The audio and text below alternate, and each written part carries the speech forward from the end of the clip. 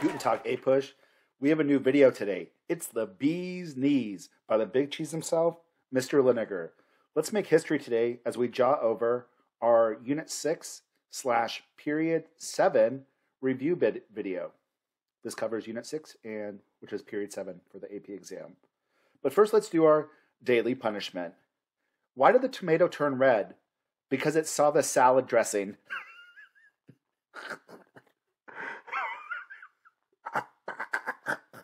I'm dead. Let's get started. Here's the overview for Period 7. It's Period 7 on their AP exam. It goes from 1890 to 1945. It's roughly 10 to 17% of the curriculum. It is the largest chunk of time, and usually it's tested a lot on the exam. I'll show you the numbers on the next slide. Some of the things that essays could include: changes in U.S. history, like the Spanish-American War, Progressive Era, Great Depression, New Deal. Changes and continuities for immigrants, African Americans, foreign policy during this time. Why was 1890 to 1945 chosen? 1890 was when you have the closing of the frontier, the Turner thesis. This is going to lead to expansion overseas. And 1945 was chosen because of the end of World War II. This is when America will shift their foreign policy to the Cold War. This time period will focus on U.S. expansion overseas, the Progressive Era, World War I, World War II, the Roaring '20s, Great Depression, and the New Deal. So if you look right here, here's the time period. Like I told you before, our first unit Our first unit review video was Unit 1, which covered Period 1 and 2. That is probably the shortest thing that's going to be tested. All the other ones are 10 to 17%, except for the last one, which we combined these two together. Period 8 and Period 9 are our last unit review video, or these two periods right here. So it's actually probably the largest one. This one here does have a lot of information, 1890 to 1945. You're probably going to see a good amount of questions on this unit, probably more than the Gilded Age, and probably a little bit more than these units right here. Although you definitely need to know the 1800s. It's the thing that kids struggle on the most because they forget stuff from the first semester. All right, with that being said, let's get started. What were some of the reasons for America expanding overseas? The frontier was closed. The Frederick Jackson Turner thesis. American had economic motives for businesses, desire to increase trade. They wanted raw resources because of industrialization. Competition with European countries. So in China was swallowing up parts of China, and they were doing the spheres of influence. That's where America did the open door note, where they wanted free trade. The whole idea of racial theories, so white man's burden and social Darwinism. The first big imperialist war America had in the late 1800s was the Spanish-American War. America will defeat Spain in 4 months. It's a cute picture right here. From this, we're going to gain Guam, Puerto Rico, and the Philippines. Technically, Cuba will be free, but with things like the Platt Amendment, it basically gave us permission to get involved in Cuba whenever we wanted if we didn't like their new form of government. So basically, Cuba is really doing what we want, and we'll get involved in Cuba. There will be debates in America between imperialists like Theodore Roosevelt and McKinley and anti-imperialists. The Anti-Imperialist League was formed by people like Williams Jennings Bryan. Andrew Carnegie joined that organization, so did Mark Twain. There will be an insurrection of the Philippines. The United States promised the Philippines independence, and once we do not give that to them, Emilio Aguinaldo is going to lead an insurrection against the United States until he's eventually captured. And we will not give the Philippines independence until after World War II.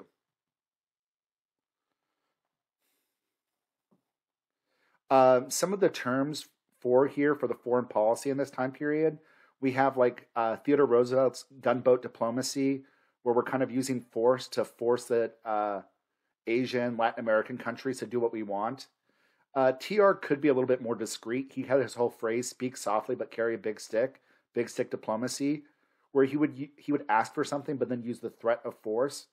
A good example of how he does that is the Panama Canal. You also have Taft's dollar diplomacy, where they're sending money to U.S. corporations abroad. They're doing economic imperialism. Woodrow Wilson had moral diplomacy, which was meant to base their foreign policy on morality. But Wilson also got involved in places like Mexico and Haiti, so he didn't really live up to his ideals. Let's talk about our next part of the unit, which is the Progressive Era. This lasted around 1890s all the way to 1920. Progressives tended to be urban, middle class, and women. Progressives will seek reform to reform society socially and politically on the local, state, and federal levels. They wanted to use the federal government to regulate certain things, like they want to regulate businesses, like monopolies. So like under Wilson, they'll pass the Clayton Antitrust Act, which is going to be a much stronger version of the Sherman Antitrust Act, and it will actually regulate monopolies. They want to regulate the economy. They want a new national bank to prevent like these banks manipulating and some of their practices. And we will get the third bust, the Federal Reserve System under Wilson. They wanted environmental laws. So we'll have the national parks being created. Theodore Roosevelt's going to be a big-time conservationist. John Muir did the Sierra Club. We'll have things like the Antiquities Act and the Desert Act being passed under Theodore Roosevelt. They wanted to expand democracy. So you're going to have the initiative and referendums and recalls being adopted locally and on state level. You have the 17th Amendment, which is the direct election of senators, and the 19th Amendment, which gives female suffrage, women's suffrage. Alice Paul! Let's talk about World War I. America was initially neutral. They will enter under Wilson in order to make the world safe for democracy. What really causes America to enter World War I was the unrestricted submarine warfare. Some Americans will die when the Germans sink a British ship, the Lusitania, in 1915. After that, the Germans will do the Sussex Pledge. They'll stop doing unrestricted submarine warfare. In 1917, they're going for a last grasp of victory. They're going to start doing submarine warfare again. They were hoping they could do that and win the war before the Americans send soldiers overseas. Also, we caught the German Zimmermann Note, which is where Germany was encouraging Mexico to attack the United States. And in return, they can get the land they lost in the Mexican-American War. Domestically, life will change in World War I. There will be restrictions on civil liberties. We'll have the Espionage and Sedition Act. The Supreme Court will uphold some of these things, like Schneck v. United States. There will be increased opportunities for women and African Americans to work in factories. You have the Great Migration, the Great Migration starts in the late 1800s. It really reaches this key point in World War I. The big part of the Great Migration is usually 1910 to 1920s. But the Great Migration goes all the way from 1890 to 1970. You have African Americans moving to the north. After World War I, there will be the Treaty of Versailles. Remember Bratt? The Treaty of Versailles is going to be a treaty based on revenge. Germany has to do the war guilt clause, blame Germany. They have to pay reparations. They have to get rid of their arms, so they have to get rid of their navy and their air force and reduce their army to 100,000. And they lose territory. They lose all their colonies. And they lose some land in Europe. The one thing Wilson got it from the Treaty of Versailles was the League of Nations. But when he went home to try to get Congress to approve the Treaty of Versailles, the Republicans and the irreconcilables, who are the Republicans that did not want this, who are isolationist, they're going to vote against the League of Nations and the Treaty of Versailles, and America will never join. Wilson's 14 points will influence the treaty, kind of. Wilson's 14 points, the big thing that it's in the Treaty of Versailles as from the 14 points is the idea of the League of Nations. The problem with the League of Nations is it has no army, and the United States never joins.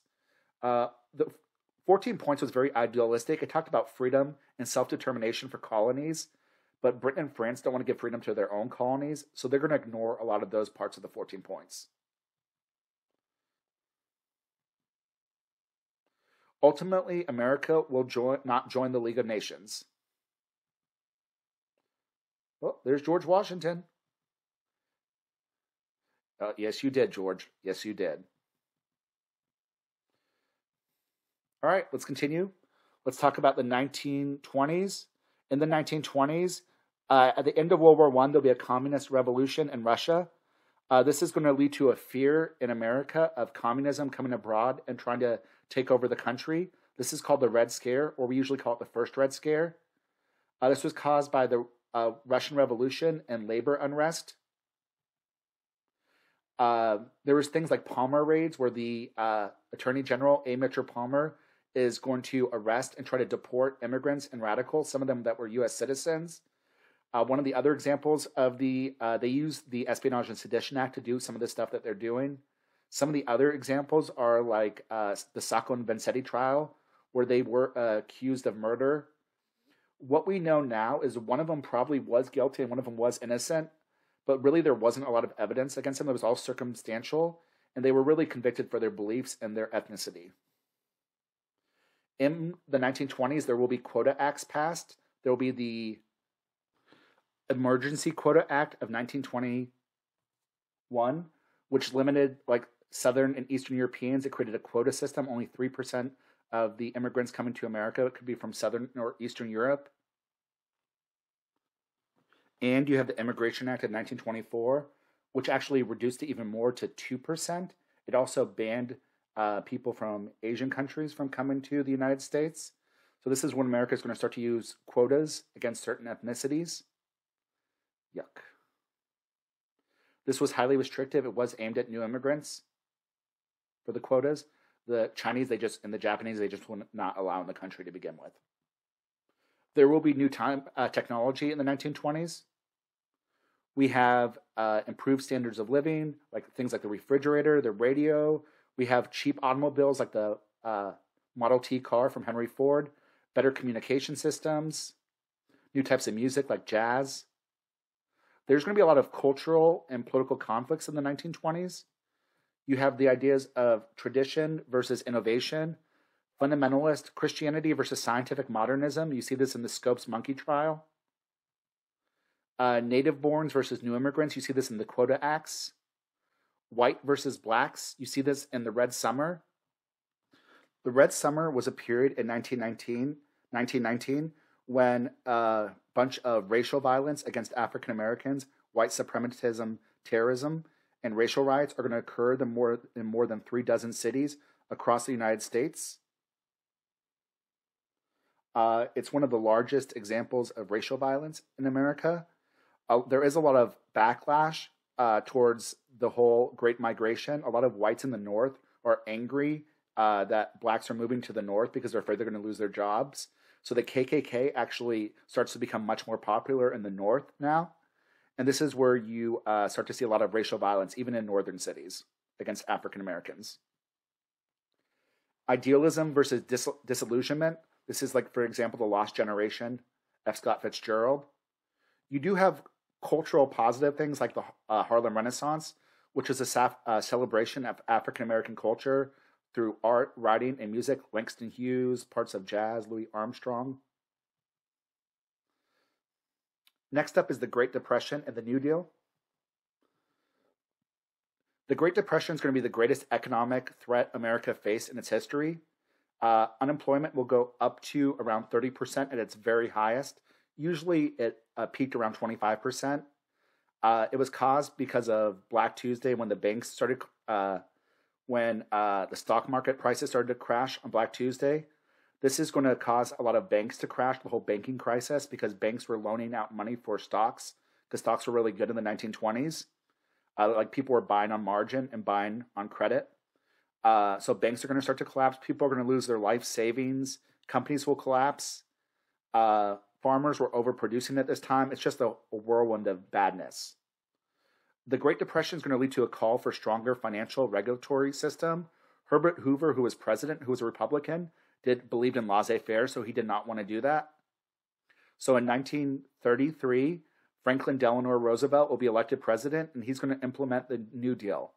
Much of the New Deal is going to be really pushed during his first 100 days, the first 100 days of his presidency, where he's going to have Congress pass a plethora of legislation.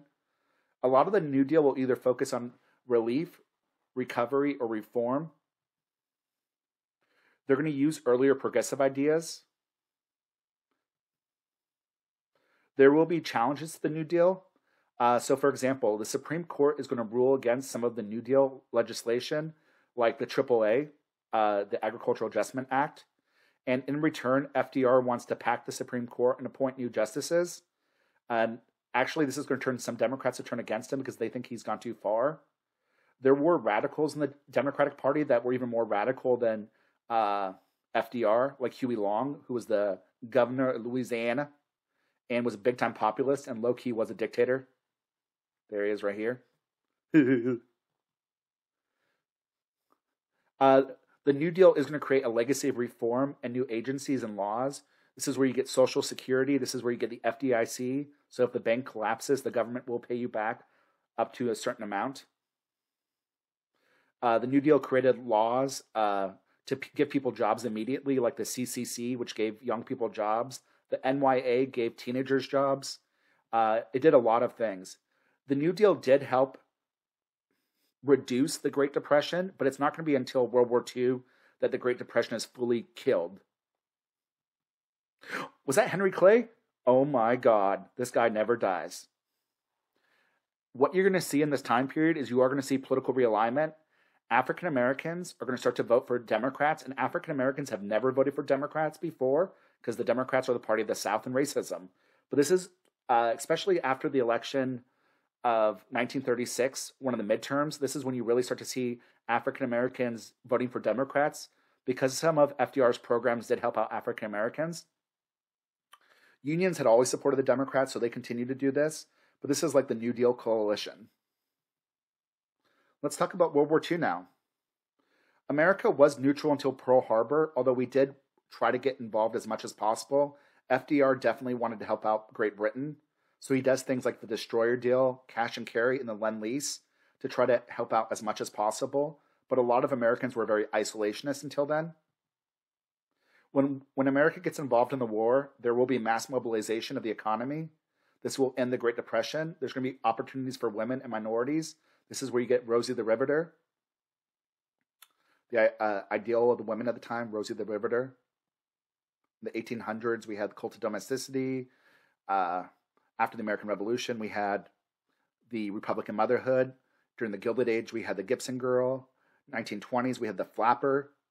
And now we have Rosie the Riveter.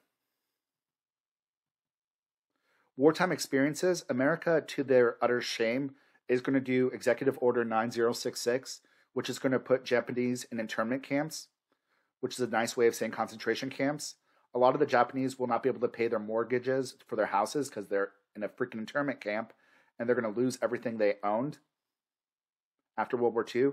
It's not till the 1970s that the United States apologizes to the Japanese Americans for what we did. There was not a group of disloyalty in this country. Japanese Americans got more medals of honor than any other ethnicity per person. Like if you look at like the amount of people and then the total population of them, they served their country with patriotism. But a lot of racism against Japanese people, very unfounded, and that's going to lead to Japanese internment. There's going to be debate over race and segregation. During the Civil War, people like A. Philip Randolph, who was the big civil rights leader in the 1930s and 1940s, is going to do the Double V campaign. We'll fight to end Nazism in Europe, and when we come back, we want to end the fascism and racism in the South. There was racism against Mexicans during World War II. One of the most famous examples is the Zoot Suit riots, where a bunch of sailors in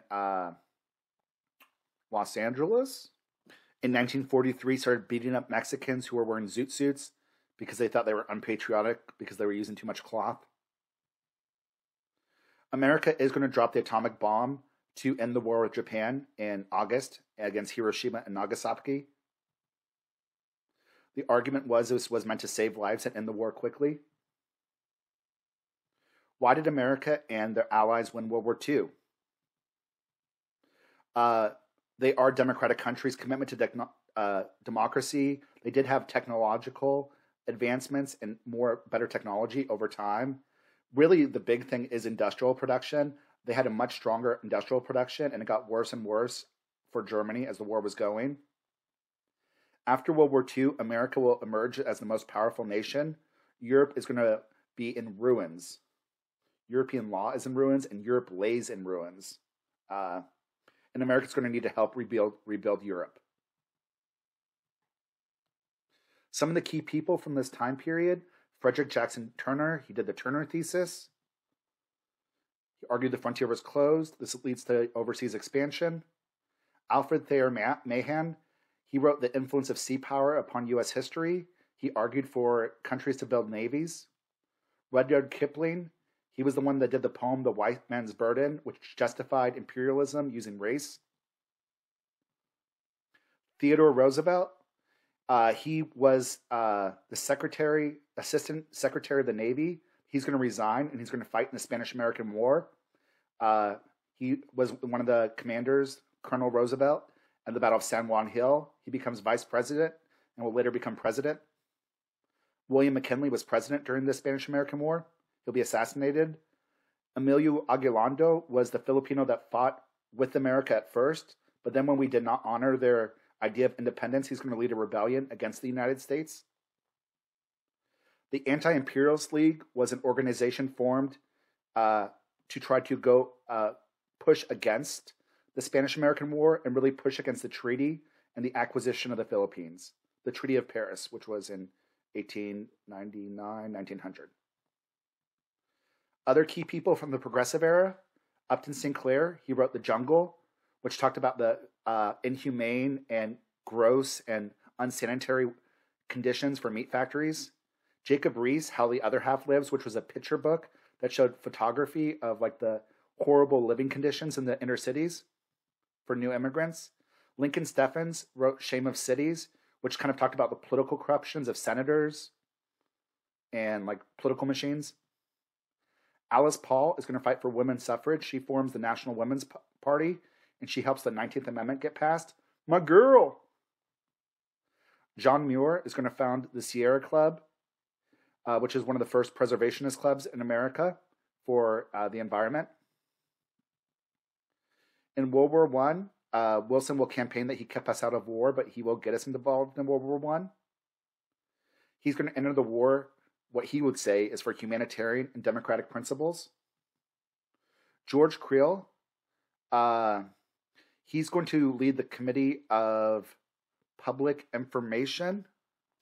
He was originally a journalist, but he's going to join the Wilson administration and basically lead the propaganda during World War I. Charles Schneck was a person that was arrested under the Espionage and Sedition Act. This is where you get the Supreme Court case, Schneck v. U.S., and they say it is okay to arrest somebody, even though it kind of violates the Bill of Rights, if what they say will cause a clear and present danger. Henry Cabot Lodge is one of the leaders of the Irreconcilables for the Republicans, and he was against the Treaty of Versailles and the League of Nations. A. Mitchell Palmer, Attorney General under Woodrow Wilson, who will do the Red Scare Palmer raids. We have the Harlem Renaissance in this time period, celebration of African culture through music and literature. You have Langston Hughes, Zora Neale Hurston, both authors.